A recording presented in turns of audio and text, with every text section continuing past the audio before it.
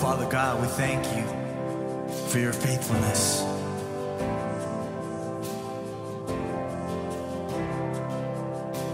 Father of kindness, you have poured out grace. You brought me out of darkness. You have filled me with peace. Giver of mercy, you're my help in time of need. Lord, I can't help but sing. Faithful you are. Faithful forever you will be. Faithful you are. And all your promises are yes and amen. All your promises are yes and amen.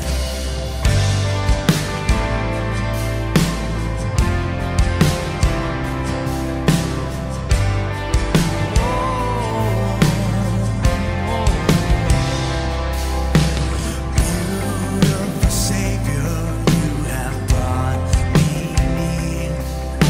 You pulled me from the ashes. You have broken every curse.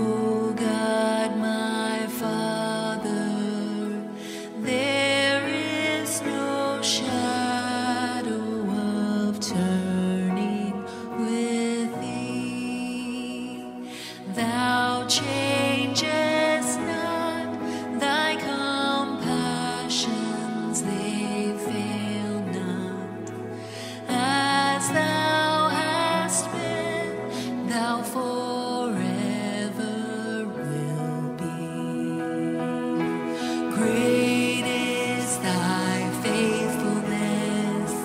Great is thy faithfulness. Morning by morning, new mercies I see. All I have needed, thy hand hath provided.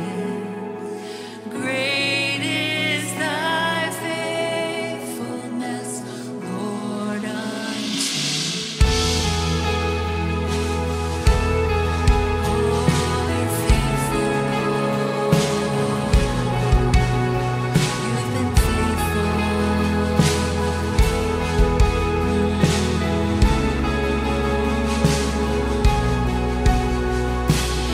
Summer and winter and springtime and harvest, sun, moon, and stars in their courses above, join with all nature in manifold witness to thy great faithfulness, mercy and love.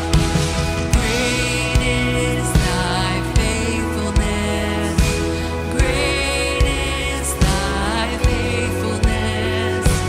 Morning by morning, new mercies I see. All I have needed, thy hand hath provided. Great is thy faithfulness, Lord,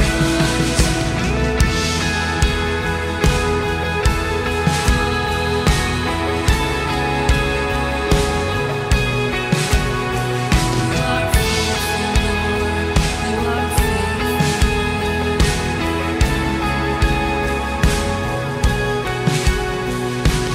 pardon for sin and a peace that endureth. Thine own dear presence to cheer and to guide. Strength for today and bright hope for tomorrow. Blessings all mine with 10,000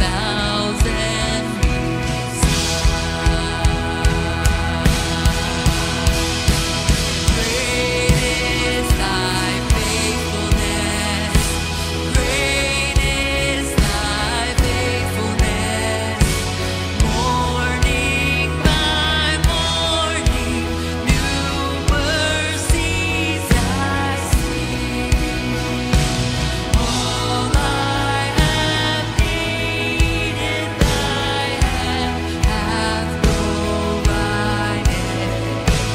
Great is thy faithfulness, Lord, unto me. Oh, you're faithful. Lord, your faithfulness, we praise you. You are faithful.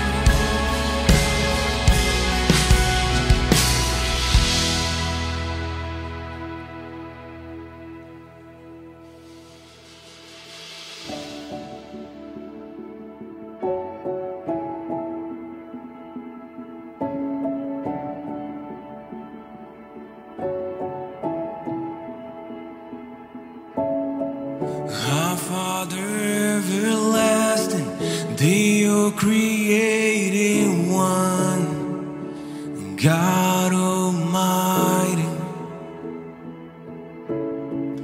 and through your Holy Spirit, conceiving Christ the Son, Jesus our Savior. I believe in God our Father, I believe Christ the Son. I believe in the Holy Spirit. Our God is three in one. I believe in the resurrection, that we will rise again. For I believe in the name of Jesus.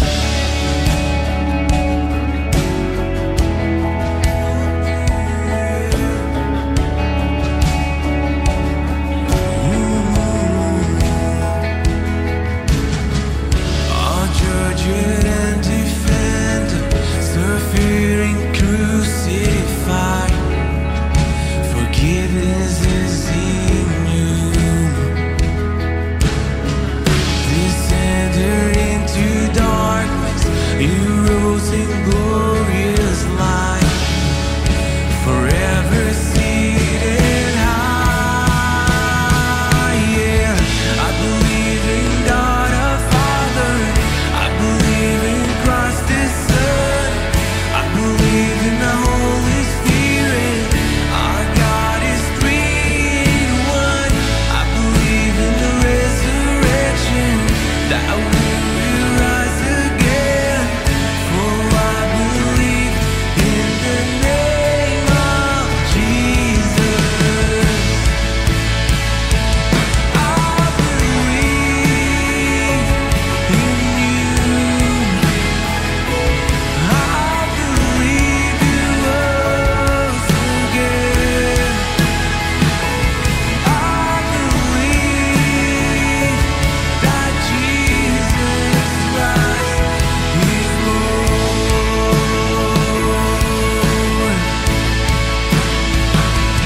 I believe in you. I believe you rose again. I believe that Jesus Christ is Lord.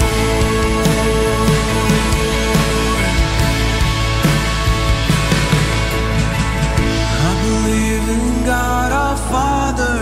I believe in Christ His Son. I believe in the Holy Spirit. Our God is three in one. I believe in the resurrection, that we will rise again. For I believe in the name of Jesus. I believe in God our Father. I believe in Christ His Son. I believe in the Holy Spirit. Our God is three in one. I believe in the resurrection, that we will rise again. For I believe in the name of Jesus. For I believe in the name of Jesus. For I believe in the name of Jesus.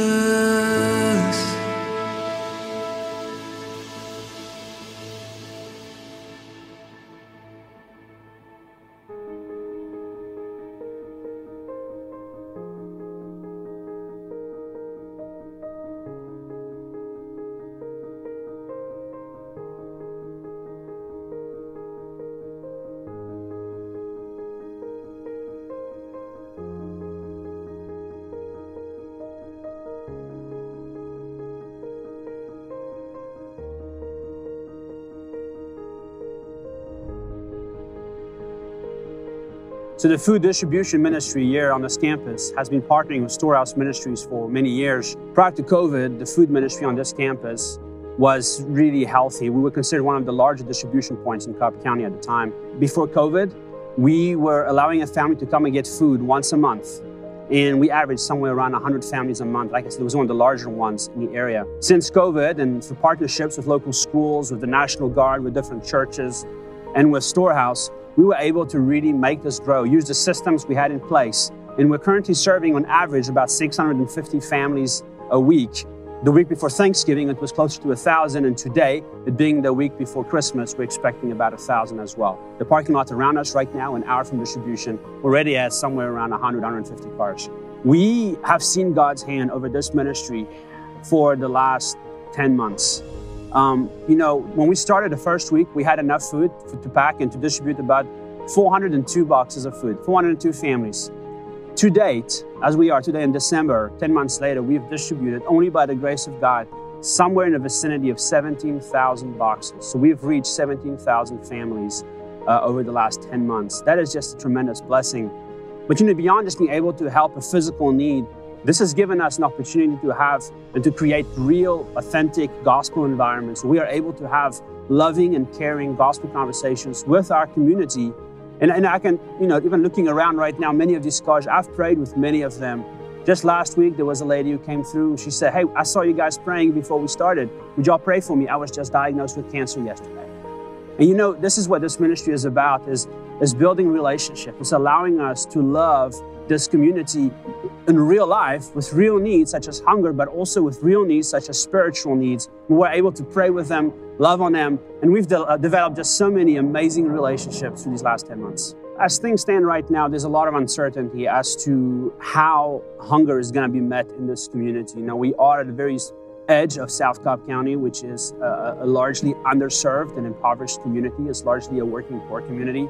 Most of the children in our local schools, one is 95%. In our county school, 95% of families need the free and reduced lunches. The other school is 77%. So there's a great need, and we just don't know what's ahead of us. But what we do know, we're excited about is God keeps allowing us to serve more and more families. We're meeting more and more people, and it's allowing us to have conversations, not just with the people in the community, but also the people who are making things possible in the community. Just a couple of weeks again, just for example, we had a member of the community who works in a local restaurant come to us and he said, hey, y'all doing so many good things. We'd love to partner with you to see how we can help people get out of unemployment. So when we have opportunities, we'd like to reach out to you and you can communicate that to your constituency. And so we're really seeing how, our vision at the very beginning of this ministry, as Eastside and we just kind of came together to develop this. Our vision has been, what would it look like if the life of this community intersected with the life here at the Eastside Mosaic Center? And this is what we're seeing, as life of this community is intersecting here. We're seeing people served in terms of food, people served in terms of poverty, in terms of employment. But really mostly, it's the most beautiful part of this, as we see people experience and see and hear explicitly the gospel proclaimed, and people hear that Jesus loves them and that there is a relationship with God through Christ possible. And this is what's changing this community, honestly.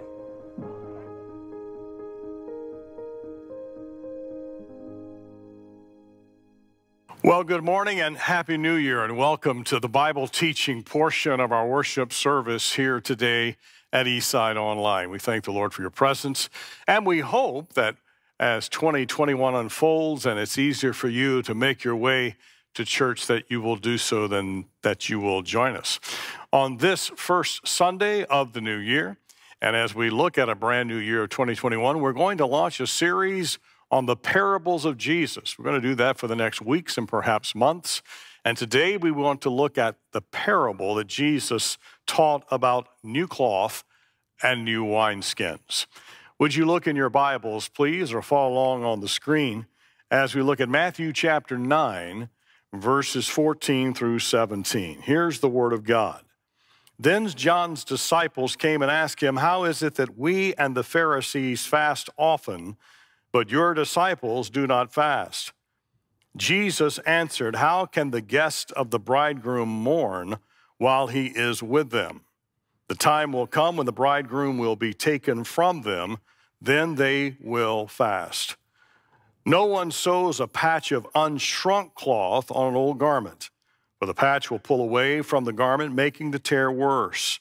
Neither do people pour new wine into old wineskins. If they do, the skins will burst, the wine will run out, and the wineskins will be ruined. No, they pour new wine into new wineskins, and both are preserved. This is one of 35 parables that the Lord Jesus taught in the Gospels. This particular parable is about a new piece of cloth being sewn to some old clothes and new wine that goes into old wineskins. Might be good for us to refresh ourselves to exactly what a parable is. A parable is a story that teaches side-by-side spiritual lessons. If you look at the word peril and balo, that forms the compound word in Greek parabolo or parabole, and that is what a parable is. It's a parable, a para, which means parallel, side by side, and balo means to throw or to cast. So what a parable is Jesus throwing out some stories side by side for means of comparison.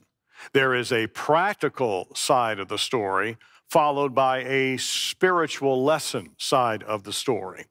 And here in Matthew chapter 9, beginning at verse 14, Jesus illustrates in his story the following factors.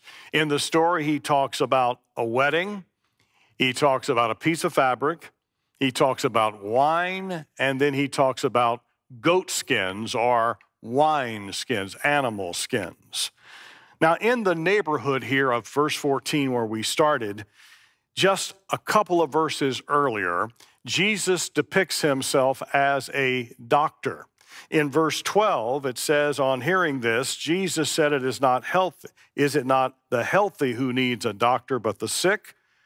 But go and learn what this means. I desire mercy, not sacrifice, for I have come not to call the righteous, but to call sinners. Jesus, in these two verses, just above the parable we're going to learn about today, presents himself as a doctor. And then when you go to verse 14, Jesus presents himself as a bridegroom. See, in verse 14, he says, how can the guest of the bridegroom mourn while he, the bridegroom, is with them? In the study today, Jesus says that I'm like a bridegroom at a wedding. And when you are a bridegroom and there is a bride and there is a wedding, there is joy and there is celebration. The time comes when they will be able to mourn when the bridegroom leaves, but right now the bridegroom's here. So please enjoy the party. Now, the scripture here tells us, before the parable is taught, that one day the disciples of John the Baptist come to see Jesus. Now, understand at this point, by the time we get to Matthew chapter 9, that John the Baptist had pretty much turned over his disciples to the Lord Jesus. John the Baptist knew his role, that Jesus was Lord and John was not. In fact, John talked about when he met Jesus at the River Jordan for baptism, he looks at Jesus and he says, you need to baptize me. I don't need to baptize you as you're requesting. He also said of Jesus to John the Baptist, I am not worthy to stoop down and to tie the strings or the thongs on your leather sandals. John the Baptist also said concerning of Jesus that he, Jesus, must increase and I, John, must decrease. So these disciples of John the Baptist, transferring their appropriate loyalty to Jesus Christ, have a simple question for Jesus. And you see it there in verse 14. They asked Jesus, why is it that we and the Pharisees fast, but your followers don't? And Jesus responds in this way. He basically says, when you go to a wedding, do you mourn when the groom and essentially the bride are there? No, a wedding with a bridegroom is not a time for mourning. It's a time for celebration. Basically, he makes the point that while I, Jesus, am right here, celebrate. Be filled with joy. There's one day when me, Jesus Christ, the bridegroom, will be leaving you, and that will be a time to fast and mourn, but not now, because the bridegroom is here.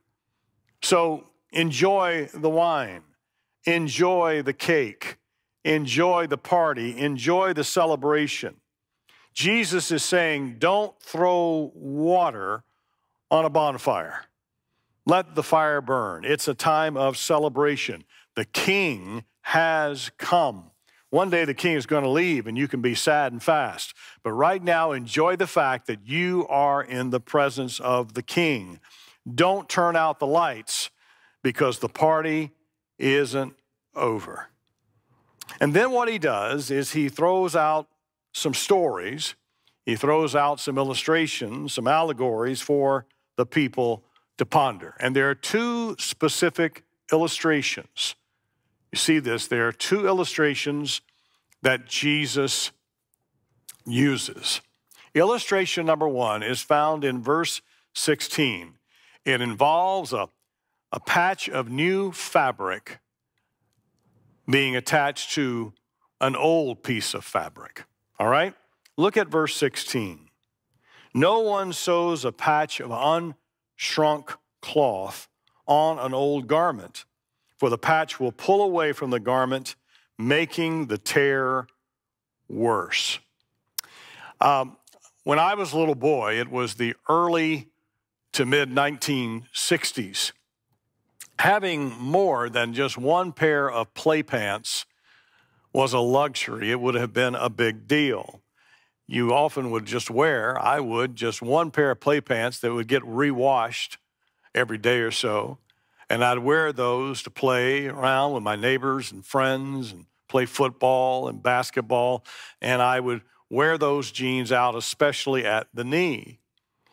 And my grandmother, who was a very good seamstress, who could really sew, she would oftentimes, I remember as a kid, she would sew a piece of cloth on my knees of my pants, and then I would remember that it would, over time, as I continued to wear those patches over the knees and wear the jeans and they'd get washed, there'd be a time in which that patch would shrink, as Jesus is illustrating, and it would begin to fray against the place where the hole was in the main pair of pants around the knees. I can also, just a side story, remember that my mother, who was a musician and not a seamstress, my mother, and some of you can identify with this, discovered these iron-on patches. You ever remember? You're old enough to remember those? These iron-on patches that you would take out of a package, and then you'd get an iron, and that you would either on the inside of the pants or on the outside of the pants, you would heat up, and there would be like this adhesive, and it would cover your holes in your pants. These things were painful. It was horrific. It was terrible. But that's just the way that it was in the early to mid-1960s. Oh, the pain. Oh, the nightmare.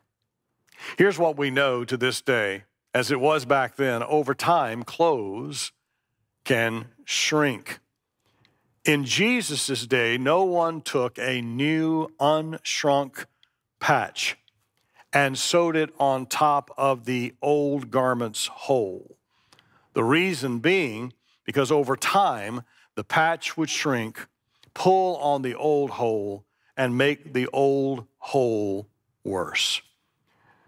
Here, I think, is an important parallel meaning to what Jesus is saying here in this parable.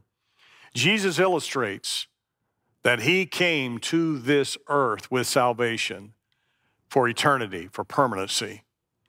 Jesus did not just come here to patch things up for a while, just to let them fall apart all over again.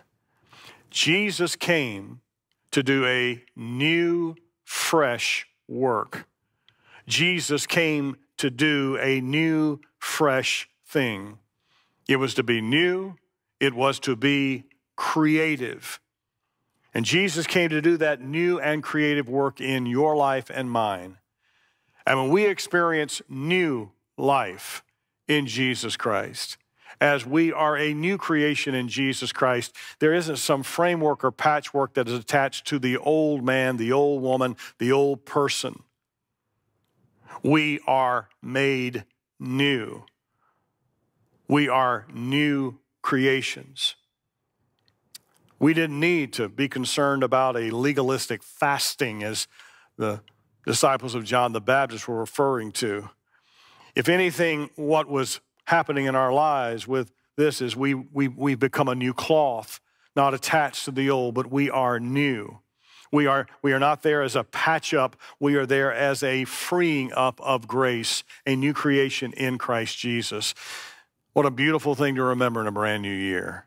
New life, new creation. But the theme of newness does not stop here, because we come next to the second illustration, and that is in verse 17. And the second illustration here is about wine and wineskins. Wine and wineskins. Look at verse 17, would you please? Here Jesus is speaking, and he says, "Neither do people pour new wine into old wineskins. If they do, the skins will burst, the wine will run out, and the wineskins will be ruined. No, they pour new wine into new wineskins, so that both are preserved." Now, we know in our culture what wine is, and if you're a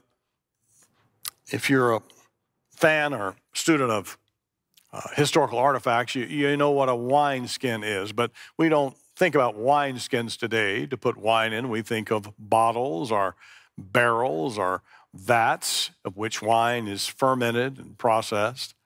But we don't think of wineskins. Let me speak to you about wineskins from a commentator that provides, I think, some good handles for us to understand what they were, and kind of introduces to us where Jesus is going in this parable. This commentator said that wine was often stored in animal skins that were specially prepared for that purpose. The hide would be uncut except at the legs and neck, and sometimes would be turned inside out. The leg openings would be stitched, closed, and sealed, and the neck would be used as a spout, which was tied as a leather thong or string. Old wineskins would eventually dry out and become brittle, and if someone then put new wine into them, they would crack and burst, spilling the wine out. The only suitable container for new wine is a fresh wineskin. In the same way, the only life that can contain true righteousness is the new life given by God when a person repents of their sins and receives Jesus Christ as Savior and Lord. Final comment by this writer: the Pharisaical, legalistic, external, self-righteous system of traditional Judaism could neither connect nor contain the ministry and message of Jesus Christ. Consequently, that system had only one option, and that was to oppose and seek the elimination of Christ, which is what it did.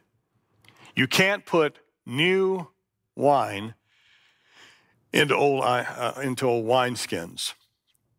Jesus refused to pour the new wine of salvation, new life in him, into the old wineskin of a Pharisaical system that was tied up in law, that was tied up in rules, that was tied up in established religion. The concern of Jesus, if you continue to think through this theme, is that we find new life together with one another, and it happens in new wineskins.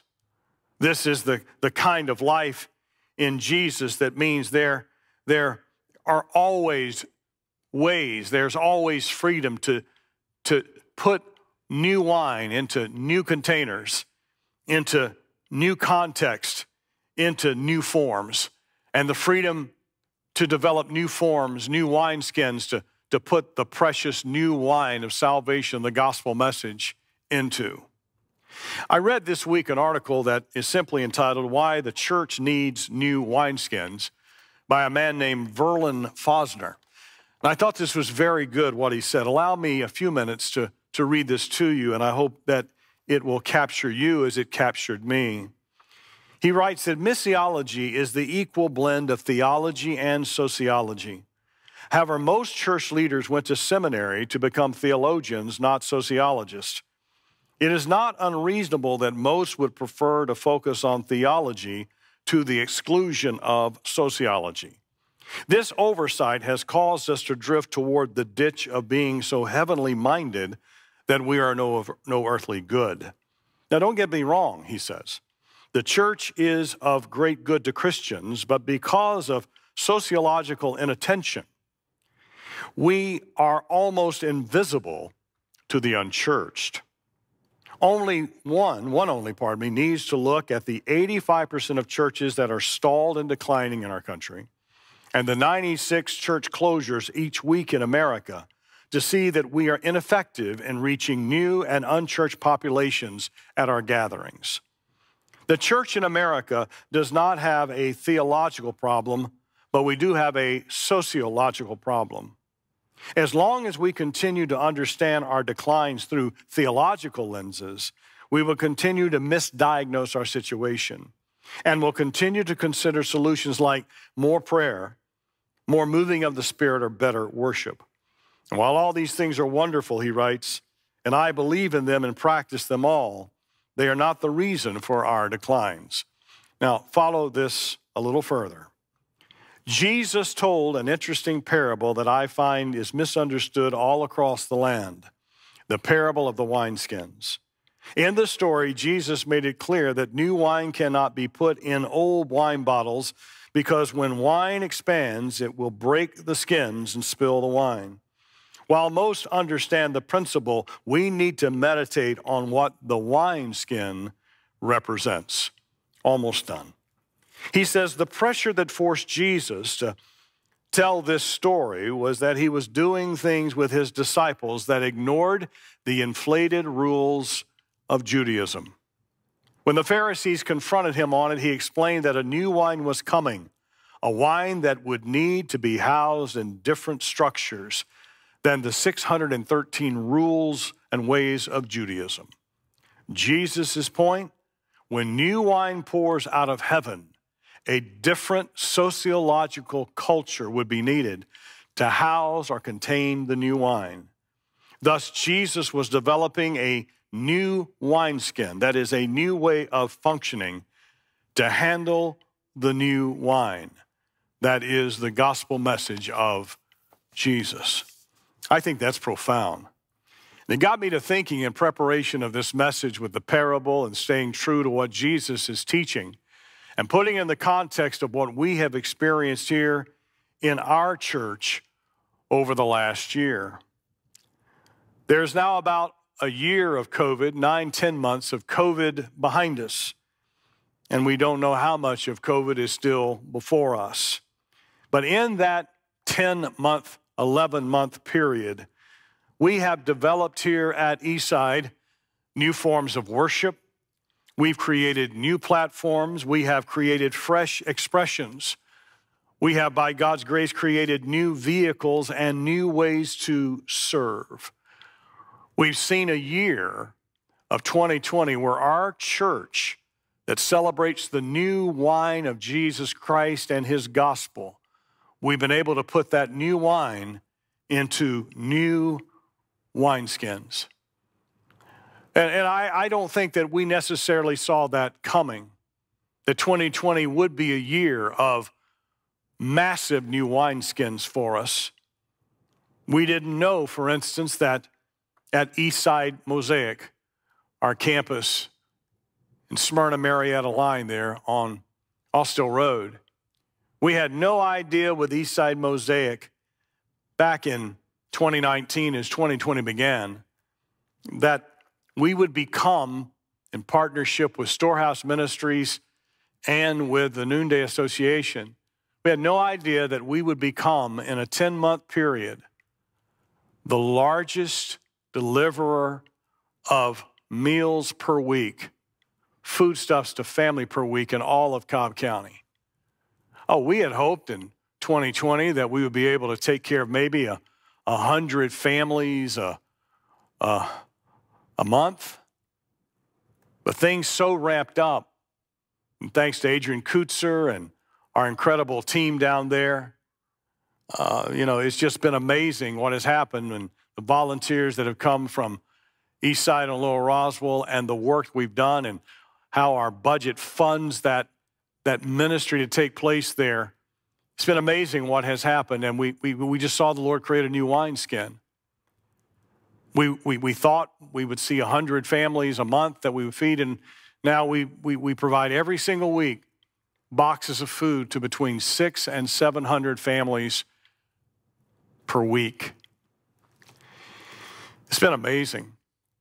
It's so amazing. You may not know this. I haven't shared it publicly, but it was in the local papers that the Cobb County Board of Commissioners, in their final meeting of 2020, looked and they had money left over from the CARES Act that Congress had approved earlier in the year. They had $350,000 left to take care of the underserved in Cobb. And those commissioners gave, in their vote, all $350,000 remaining in that CARES Act fund to Noonday Association, Storehouse, and Eastside Mosaic to buy food in 2021 so that we can continue to serve the underserved. I hope you got that. By the grace of God, we have been able to build a new wineskin through Eastside Mosaic to the poor, to the underserved. And those people are told that God loves them when they come and that we're here for them. Given opportunities, we share the love of Jesus with them, and we are there week after week. We imagine a county of 800,000 people. Think of all the established charities that have taken place, and yet overnight, this new wineskin was built to contain this new wine to reach the underserved in our community. New wineskin. We didn't know a year ago that we would provide medical debt relief to hundreds of Cobb County families as we worked with RIP Medical Debt, and we raised some $35,000. They were able, as the mission of their organization, we explained in that process that they could go and negotiate with Wellstar, and they could negotiate and buy debt, pennies on the dollar, for people who were burdened with medical debt in the midst of COVID. And that $35,000 that you gave in the early days of COVID, because this was something we were doing last spring, RIP Medical Debt turned that into a purchase of medical debt in Cobb County for hundreds of families, totaling $3.5 million. That's a new wineskin.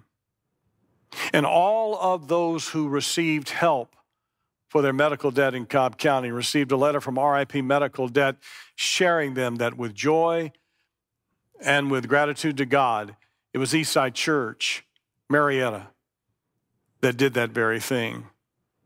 RIP Medical Debt, that's a new wineskin. A year ago, we did not know, in January 2020, we did not know that we would almost overnight have to become a virtual church.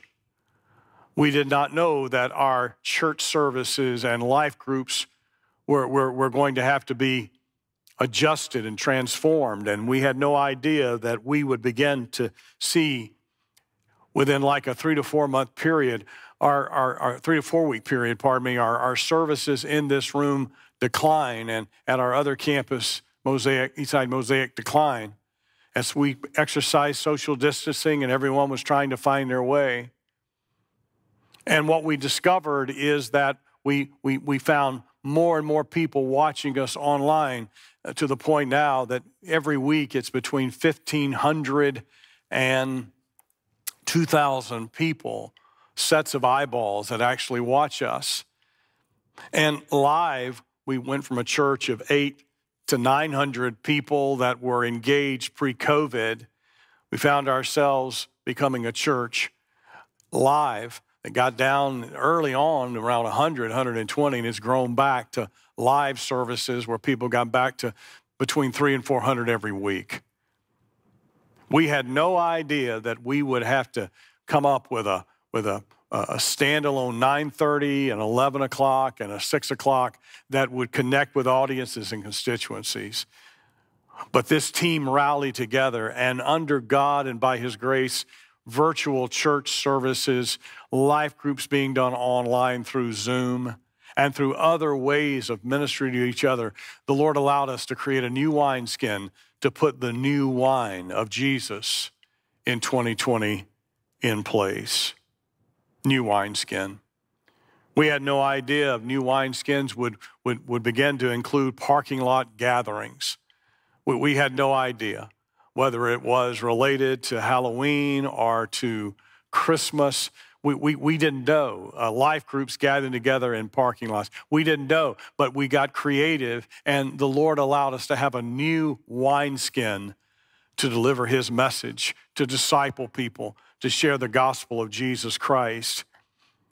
We didn't know last December, as we were beginning 2020 and ending 2019, we had no idea that churches across the country would experience some 30% drop in attendance. They would experience some 30% drop in their giving.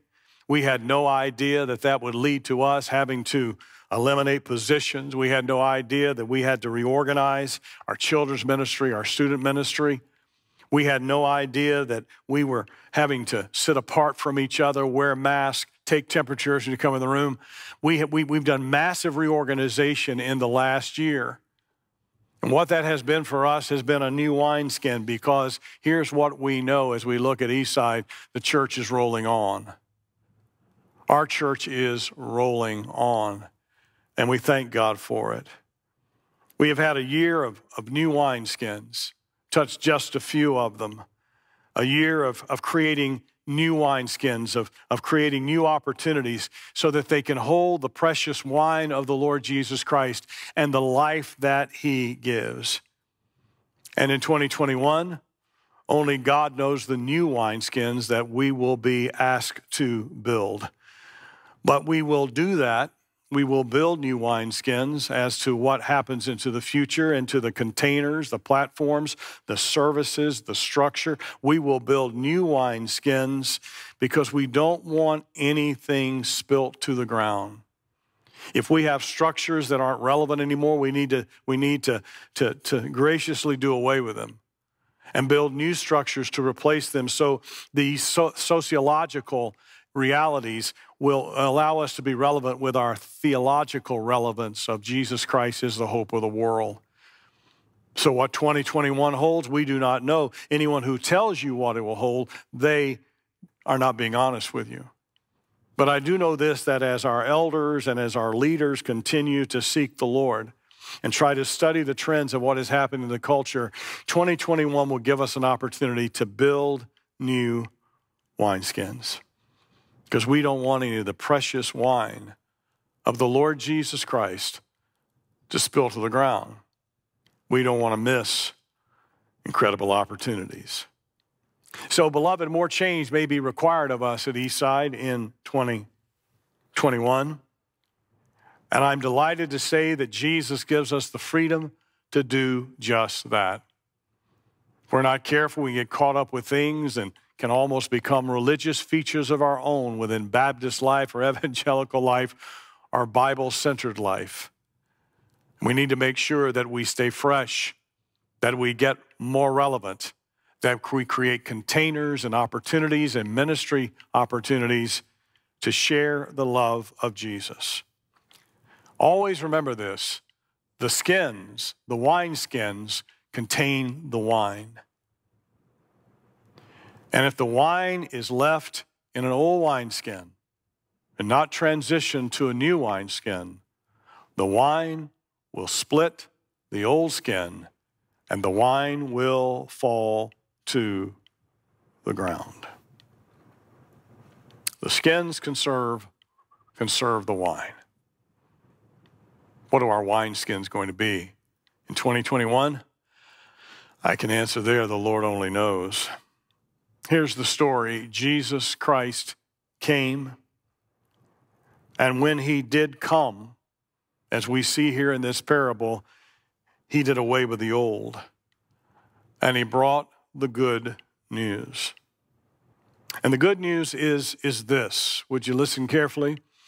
The good news is that Jesus Christ died for your sins, went to the cross, shed his blood on that cross so that you can receive him in your life and you can receive the forgiveness of sin, something you can't do for yourself or I can't do for myself. We can't forgive ourselves. We can't save ourselves. We can't redeem ourselves. Only Jesus can do that.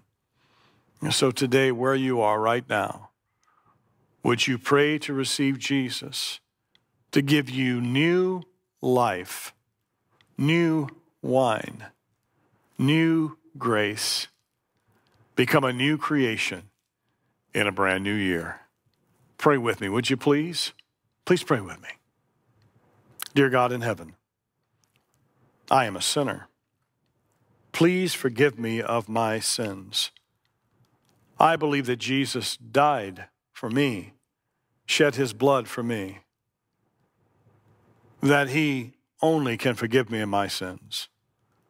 So I confess with my mouth and I believe in my heart that Jesus is Lord. So come into my life, Lord Jesus. Save me from my sin. I turn from my old life into the new life that I discover in this new year. I follow now Jesus as my Lord and Savior. If you prayed that prayer with me, I sure do wish that you would do this. There is a book that we have here. It's called Your Greatest Adventure. If you will simply look at the lower part of your screen there, you'll see an email address. If you prayed this prayer, I would love to send you this book, Your Greatest Adventure, Taking the Next Steps in Your Faith. It's written to help you get started in a new life in Jesus Christ. You have become yourself, receiving Jesus, a new wineskin, receiving him. And now we want to help you grow in grace and knowledge of him. God bless you for being with us today. And from all of us here at Eastside, Happy New Year.